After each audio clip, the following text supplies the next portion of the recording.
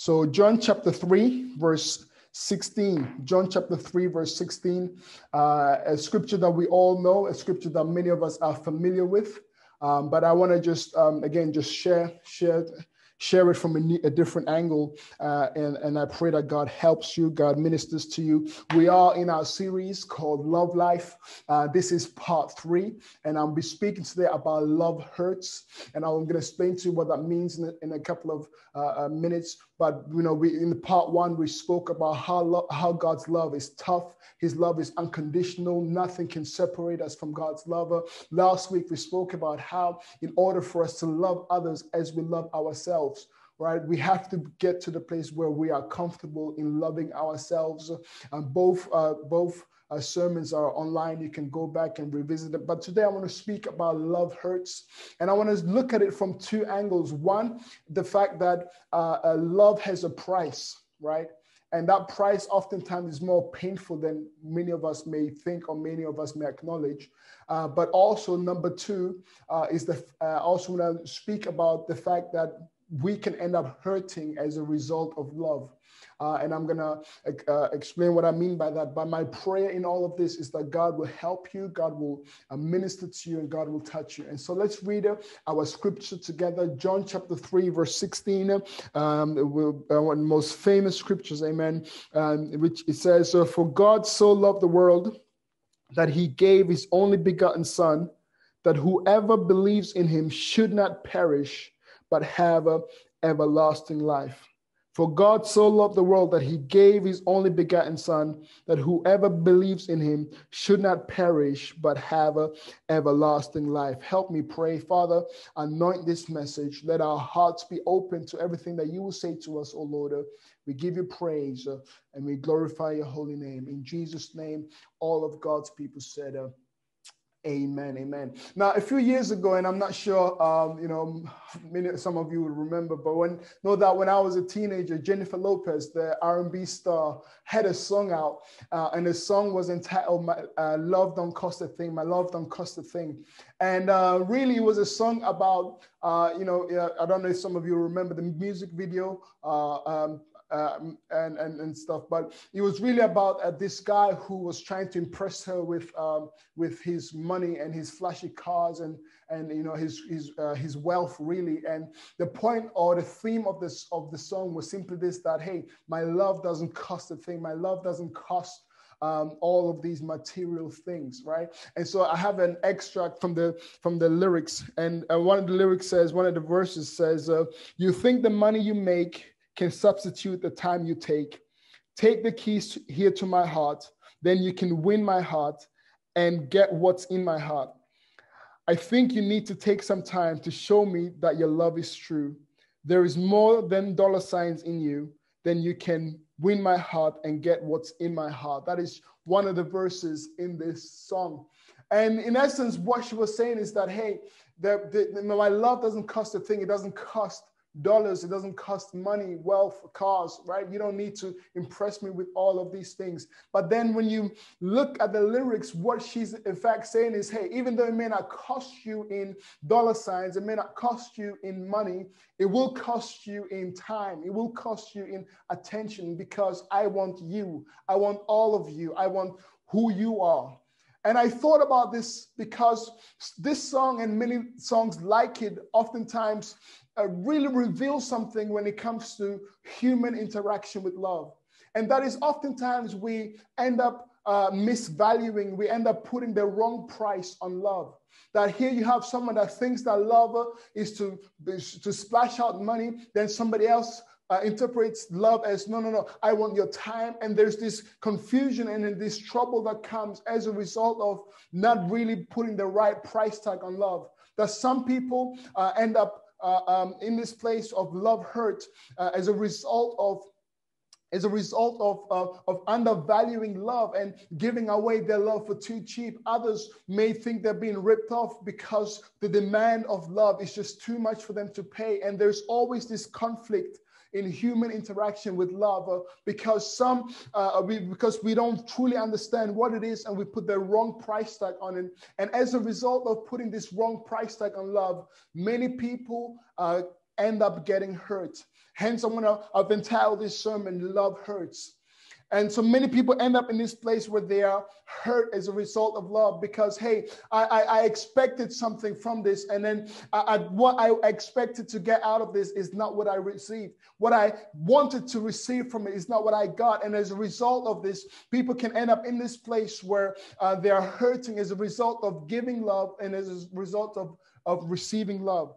And oftentimes the problem is that we don't truly understand, or we don't truly, we haven't really defined love properly in our generation or in general. And like I said, this sermon title, Love Hurts, has two meanings. One, it is the fact that love has a price, and the price that you're going to pay to be in a loving relationship, whether it is with your family, whether it is in marriage, whether it is with your children.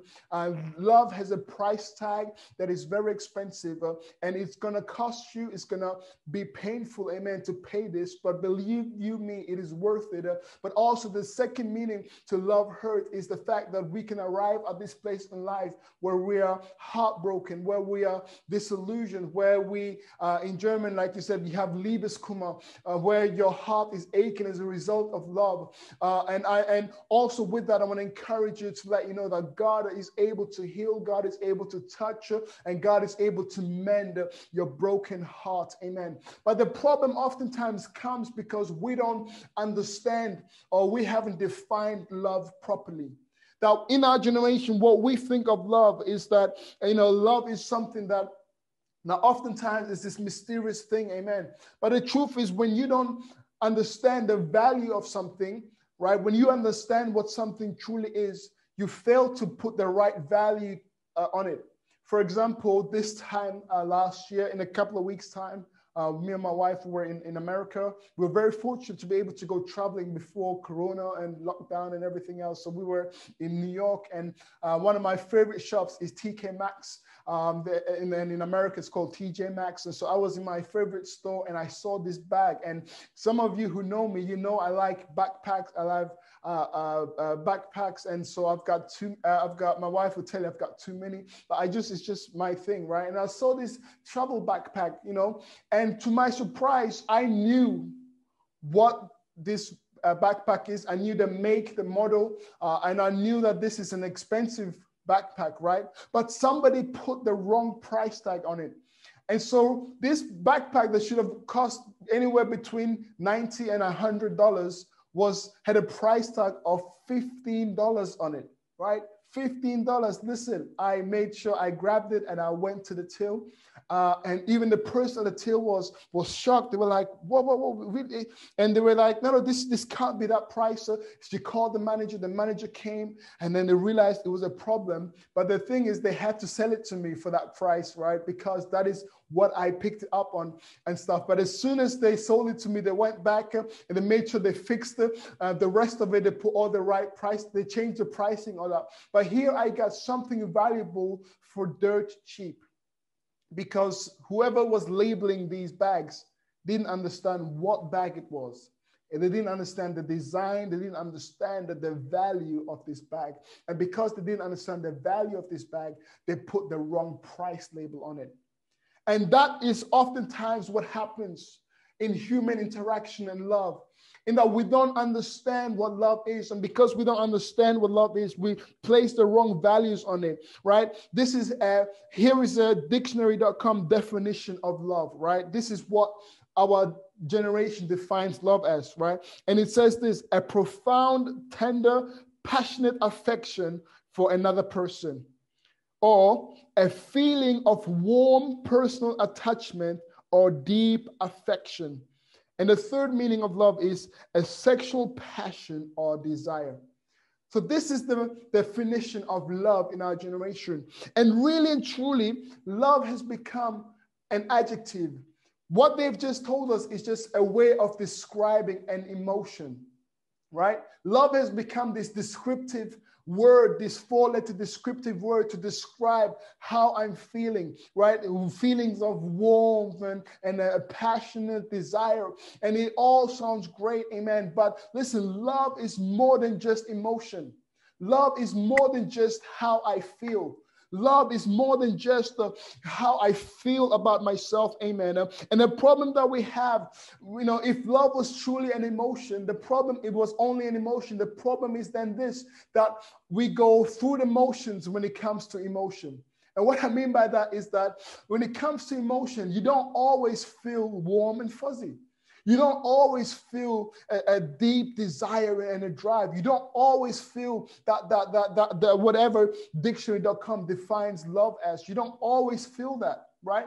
Because we are humans and our emotions vary and our emotions change. And so if love was simply based on emotion, then there will be many, many unhappy people in our generation. And as a result, there are many unhappy people in our generation. Because love has become to mean how I feel. And the reality is this. Oftentimes, what people describe as love is really, they are in love with being in love. They are in love with being in love. And what I mean by that is, I had a friend many years ago that I was working with, a work colleague of mine. And he was notorious, every 10 months he will have a new girlfriend. And this became like clockwork, that whenever he said he's speaking to somebody, he's found somebody, he would always say, Chris, I have found the one, right? This one's my true love. Oh, I'm so in love with her. It's going to work out. And what usually happens is he spends the first couple of weeks just texting her, chasing her, wooing her, sending flowers to the workplace and all that stuff. She would text back, and they'll go back and forth. They'll have dinner together, and then eventually they would sleep together, and then decide to go on holiday together. They were a couple. And then what would usually happen is after the holiday, he would come back and then break up with her. And then the whole thing would start again. And this was in the 7 years I worked with him, right? This was like clockwork. Every 10 months, this would happen. He would get to know somebody. Oh, Chris, I'm so in love. This is the one. No, this time it's really the one. I know I said that about the last. No, but this one is really the one. And then they'll go through the cycle again. And I remember sitting him down and I said to him, bro, listen, that's not love. You are in love with being in love. And I said, you are in love with this honeymoon period, this beginning of texting and getting to know. You are like a cheetah chasing a gazelle, right? And you love the chase, you love the hunt. But once you are with her, you don't know what to do. And I told him, I said, bro, that is not love. And many people find themselves in this place where as long as my love is driven by emotion, then it must be true love. And it's because our definition of love in this generation has become an adjective, a descriptive word. Love means to describe how I feel. But what we have to understand is that love is not just emotion, but love is really and truly the essence of love is action. Love is not a descriptive word. Love is a verb. It is a doing word. Amen. It is an action word. And oftentimes we have to understand if we're going to move on and if we're going to have healthy relationships when it comes to love, we have to understand what the biblical definition of love is, right? Because as believers, we go by the word of God, right? And so we need God's perspective on what love truly is. I know there are many singers and of love songs out there, but please don't base what you consider love based on what the songs they sing about and what they do. No. Listen, base your definition of love on what God says about love and on God's word. And so this is the biblical definition of love, right? And it says this in 1 Corinthians 13, 4-7. And it gives us an idea of what love is, right? And it says in 1 Corinthians 13, verse 4 to verse 7, it says, love suffers long, or love is patient, right? And love is kind. Love does not envy. Love does not parade itself, is not puffed up, does not behave rudely, does not seek its own, is not provoked, thinks no evil, does not rejoice in iniquity, but rejoices in the truth, bears all things, believes all things, hopes all things, endures all things. And that is God's definition of love, right? God's definition of love is not a warm, fuzzy feeling. It's not a deep, passionate desire about somebody. But God's definition of love really has to do with action. Listen to all the different action words in that text, right? It says love, it says suffers, parade, behave, thinks, believes, hopes, endures. These are all doing words, and God defines love as an action. And this is the reality. We have to understand that love, for us to truly understand what love is, we must look at what love does, right? Because love is not a descriptive thing. Love is an active thing. It is an action. And therefore, we know about love. We understand God's love towards us, not because he just says it, but because he demonstrated it. In other words, we know what love is by what love does, and not just by how it feels. We know what true love is by what true love does, not by what it does, not by what it feels like, not just by what it feels like. No, it's not just that, but what it does. But also in this scripture of 1 Corinthians 13 that I mentioned, we also see the ugly side of love, if I can call it that, or the painful side of love, the hurting side of love. Because again, it mentions in that same text, it says, love suffers long, right? And suffering is not necessarily something we associate with love in our generation, in our context, right? To say that I love somebody, but I am going to suffer, is not something that we put together, right? But God shows us that there's this part of love that is able to endure suffering, that is able to go be in it for the long run. And it's not always this warm, fuzzy feeling, right? How many know when you're suffering, it is a painful experience?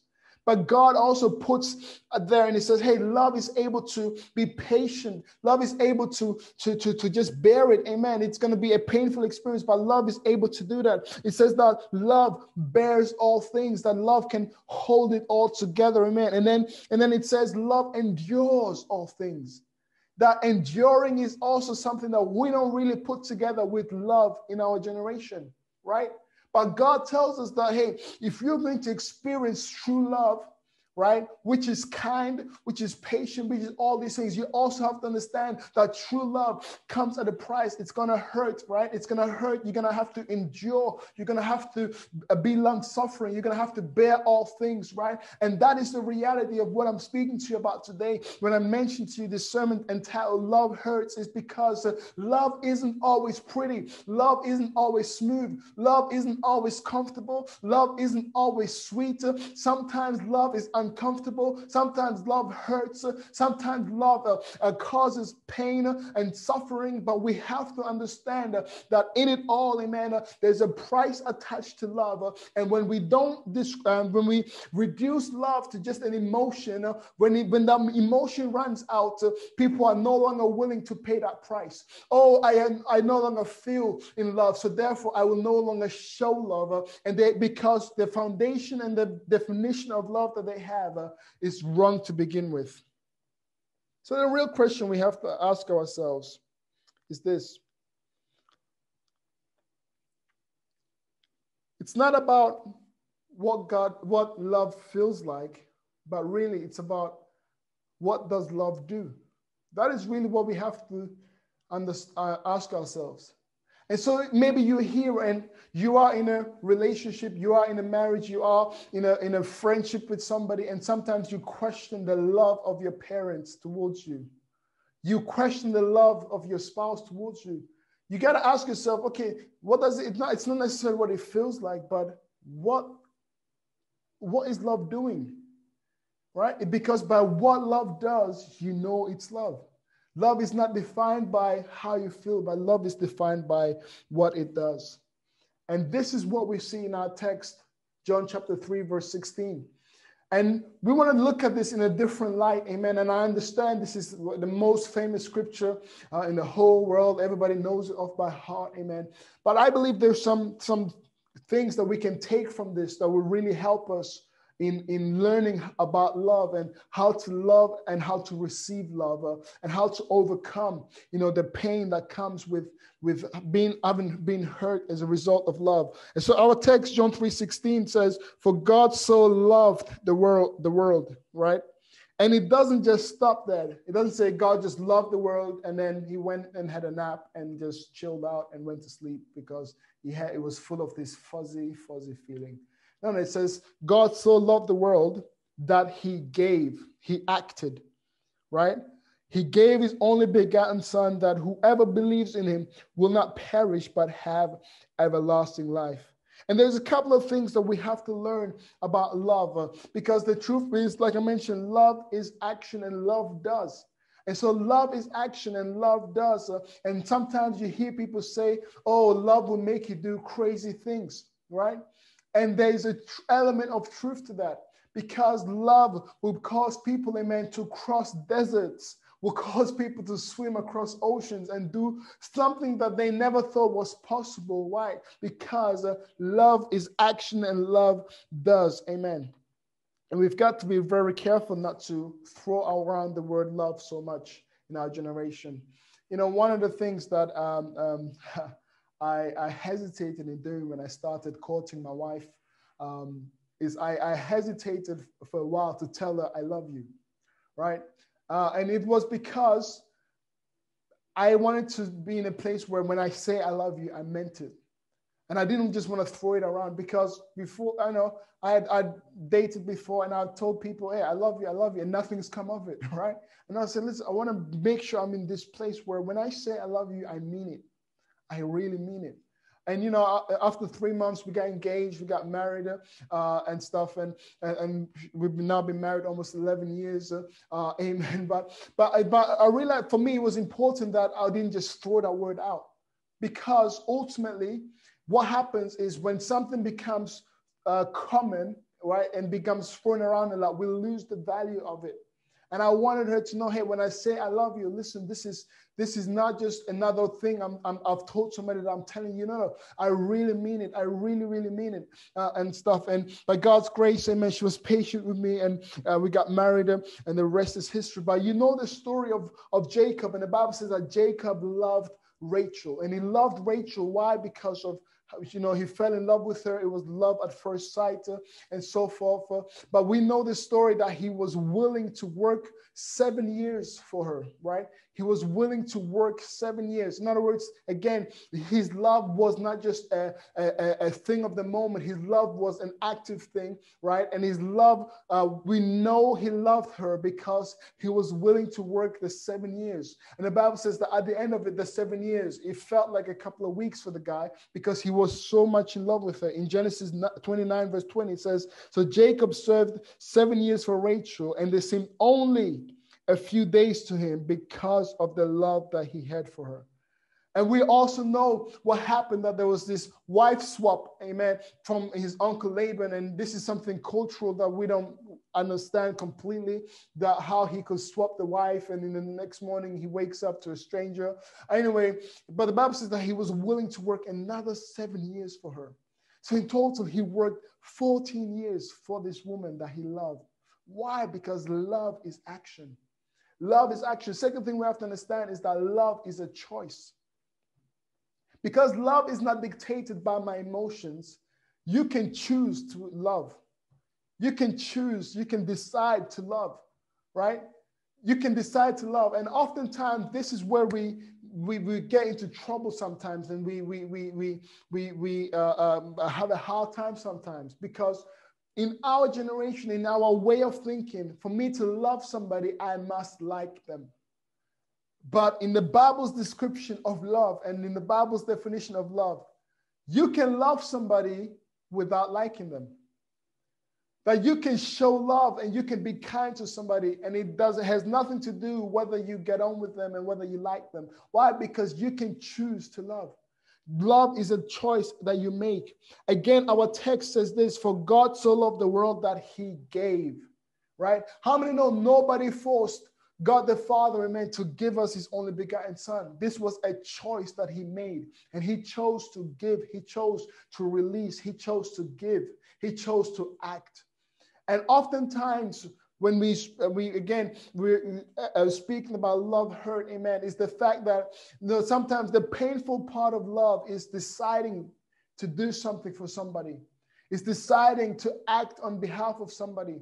And oftentimes especially when you feel like the person has wronged you, the person has hurt you, the person has violated you and stuff, and you're thinking, oh, because of what they've said and done, I can no longer love them. Listen, you can still choose to act kindly. You can still choose to bear with them. You can still choose to act lovingly. You can still choose to behave wisely. You can still choose. Why? Because love is a decision. It's a choice. There's a family friend family friend that, her husband sadly a few years ago passed away from cancer, and they were married 36 years. They had two, lovely kids together. And when the husband passed away, the wife described it as, my soulmate has moved on.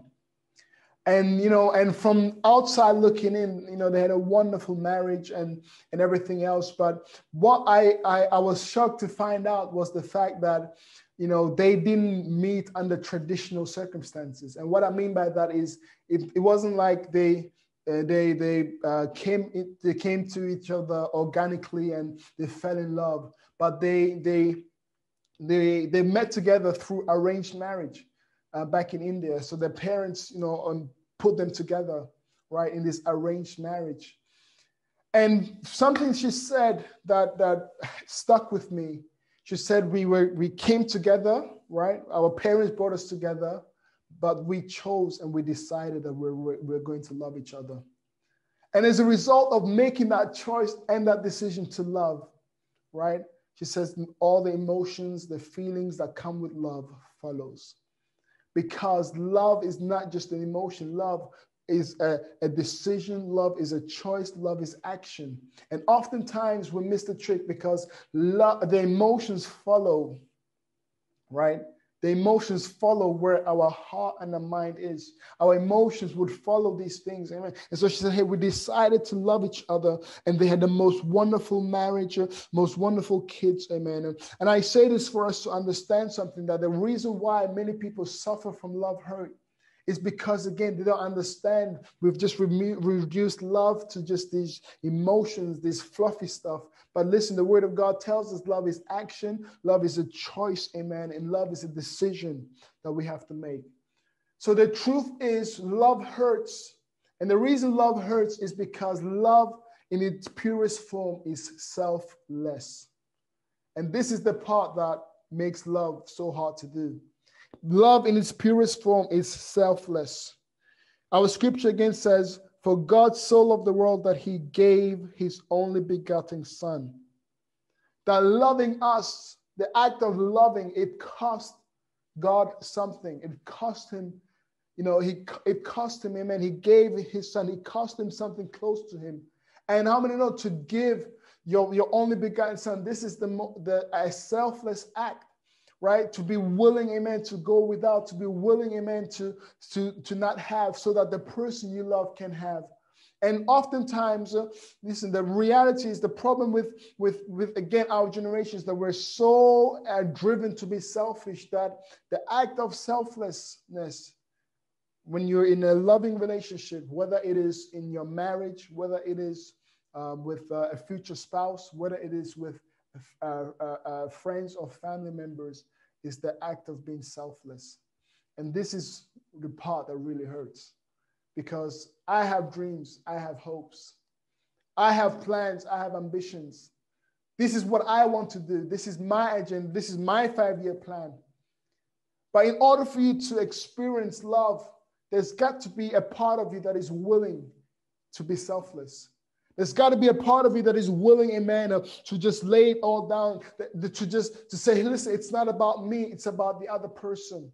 That as a parent, if you're going to love your children, amen, you have to understand it's not always going to be a warm and fluffy thing. Sometimes it's going to be a painful thing where you will just have to sacrifice. You're going to have to endure. You're going to have to close your eyes. You're going to have to suffer long. Why? Because that is what it takes for love, amen, to be expressed and for love to be communicated, amen. And the reason why love hurts so much and being selfless so much is because it is easier to receive than it is to give. And oftentimes when we enter in loving relationships, well, let's be completely honest here, right? We only think about the receiving part of it. We enter relationships with our hands open, ready to receive, right? Because it's easier to receive than it is to give. So we are ready to receive.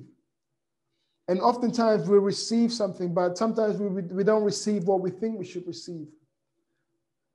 And then oftentimes we don't even give, right, in order to receive. And people find themselves in this thing because, again, they have this wrong understanding of what love is. And love is action. And love is something, amen, that if you're going to experience, you have got to be willing to give. You've got to be willing to be selfless. And this is no doubt a painful thing to do. On the other side of this, you have people who went into love expecting to receive something. And unfortunately, what they expected to receive, they didn't. In fact, instead of receiving a selfless act, instead of receiving sacrifice, instead of receiving adoration, instead of receiving all of these good-natured things that comes with love, they ended up receiving a broken heart. They ended up receiving insults and whatnot. It just ended tragically. And there are many people in this category who are in this category of love hurt. They've experienced the pain that comes with loving somebody. And they have a broken heart as a result of this. But the truth and the reality of what we have to understand is this, that Jesus made this announcement when he entered into the temple in Luke chapter 4. And along with saying that the Spirit of God is upon him, right, to set the captives free, right, and all of that stuff, he says he's come to heal the brokenhearted. That if you're in this place right now where as a result of maybe you entered into this loving relationship and you didn't understand everything that came with it, you undervalued your love, you gave your love too cheaply away, and you know, you gave your heart to someone, some guy, some girl, they just didn't know what to do with it, they didn't value your heart, they ended up smashing it to the floor, breaking it in a million pieces, and you are left with your broken heart. I want to encourage you and let you know that Jesus, right, is an expert in mending hearts. Jesus heals the brokenhearted. He's able to mend our broken hearts. He's able, amen, to put it all back together. He's able to restore a broken heart. What I love about Jesus is that he doesn't come on the scene and see your broken heart, amen, and decide, oh, what a waste, and move on. But he comes alongside of you and helps you pick up piece by piece, even the smallest piece that you thought there's no point in picking this part of. Jesus will roll up his sleeves and pick up your broken heart piece by piece. Why? Because he wants to restore your broken heart. He wants to mend your broken heart. He wants you to get to a place, amen, where you can choose to love again, where you can choose, amen, to be vulnerable again, where you can choose to trust somebody with your heart again. And he's able to restore your heart. And he came on the scene and says, hey, I have come to heal the brokenhearted. There's something I want to share with you. And I recently came across this, and I find this so cool. And I'm just going to share with you, amen. And I hope you can look and see my screen. But this is a picture, amen, of, here we go. Let me just find it, amen. This is a picture of, sorry, I'm just going to. Here we go. Here we go. And I hope you can all see it. But here, this is a picture of a broken vase, right? That has been restored. But it has been restored with gold. Think about it. It's a broken pottery, right? Someone knocked it down. Somebody was careless, right? And it was broken. But they've restored it, and they didn't just restore it with sellotape. They restored it with gold. And as a result of it being restored with gold, it's become something more valuable. And I was like, hold on. This is something broken. Why would you use gold to fix something broken, right? Why would you use gold? Gold is valuable. Gold is expensive. Why bother using gold to restore something that has been broken? In fact, you could sell that gold and buy a new one, right? These are all the things that were going through my head, right? But listen to me. They say that after they've been restored with gold, this thing becomes more valuable than it had ever been, right?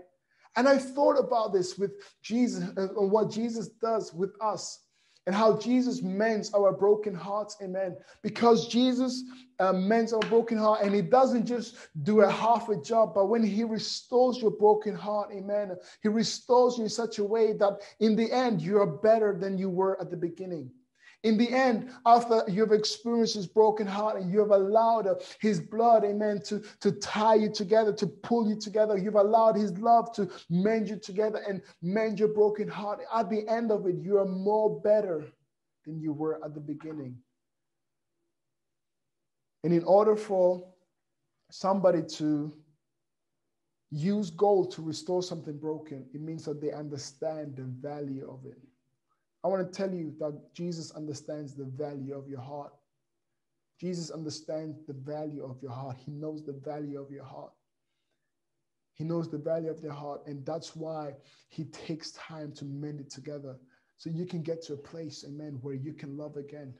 That people may have ripped you off, but you have to understand you are capable of love and you are capable of being loved, right? And he's able to restore. And so even though you are in this moment right now where you're still hurting from what has happened, I want to encourage you to surrender your heart to Jesus and say, Jesus, pick up these broken pieces. I don't know what to do with it. But give him your broken pieces, give him the broken heart, and he will heal your broken heart. He will restore, he will mend, he will, amen, pull it all back together, amen. Because Jesus knows the value of your heart and is able to restore. In closing, I want to say this. Love is never easy, but it is worth it. It may hurt to love, right? It may be painful to be selfless. It may be painful to make yourself vulnerable again. But listen, I want to encourage you, love anyway. Yes, you may love people and you may not get back the love. You may not receive anything in return, but love anyway. Because the reality and the truth is, right? Even though love, it can be a difficult thing, it is worth it in the end. There's no greater force in the whole world than love, right? This is why we have to understand that sometimes we get to places, amen, where we're thinking, should I bother? Should I not bother? We give up on our friends. We give up on our family. We give up. I want to encourage you, don't give up, amen. Keep loving because you don't understand what your love can do for them. You don't understand how your love can turn things around. Yes, it's uncomfortable. Yes, it endures, amen. But we have to understand that when it comes to love, we have to take the good with the bad. Like in the text I mentioned in 1 Corinthians 13, it talks about love being kind, love being patient, love having all of these virtues. But along with that, in the same block of text, it talks about love being able to endure, love being able to suffer long, and all of these things. Why? Because love was never meant to be easy. It was never meant to be, it's not a straightforward thing. But what we have to understand as we move on is love hurts, but it's worth it. It's worth it. I may be hurting right now, but in the long run, it's worth it. I may be suffering right now, but in the long run, love, there's so much to love. It's not just about one emotion. And because I don't feel that one emotion anymore, I'm going to pick up my bags and I'm done. No, I'm going to choose to love. I'm going to act lovingly. It's a choice. It's a decision. It's an action, right? It's a choice. It's a decision. It's an action. And I'm going to choose to be selfless in my relationships with my family, in my relationships with my friends, in my relationship with my spouse. I'm going to choose to be selfless. And you'll be amazed the wonderful things that come as a result of love. In closing, many people speak about happy endings and happy ever after, right?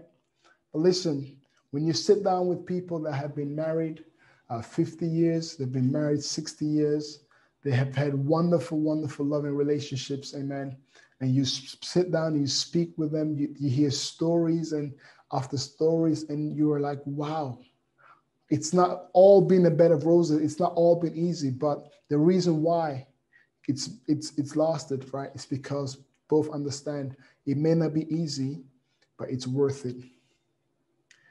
There's a quote that says, "'Tis better to have loved and lost than to have never loved at all."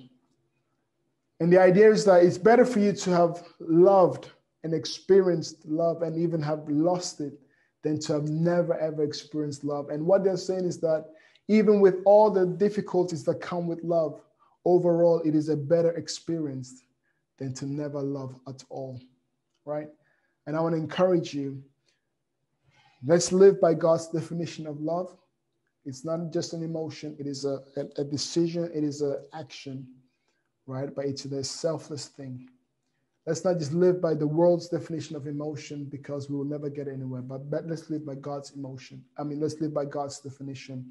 And I believe that God will bless each and every one of our relationships, our interactions with love, with one another. God's going to help us in all of that.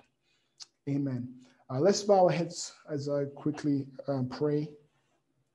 Father, we thank you so much for this word today. We thank you for helping us, oh Lord, to understand, oh Lord God, the true nature of love, oh Lord. And I pray that you will move upon this word, and Lord, it will sink into our hearts. It will become established. It will take root, oh Lord God, in our minds, oh Lord, and it will be something that we'll live by. Father, we ask for your blessing and your grace over us, Lord, to be people who will choose to love, who will decide to love, oh Lord, who will act in love, and who will be selfless, oh Lord, for your glory. And Lord, may you bless each and every one of our relationships, may it be with our family, with our children, with our friends, may it be in our marriages, oh Lord God. May you bless it, oh God.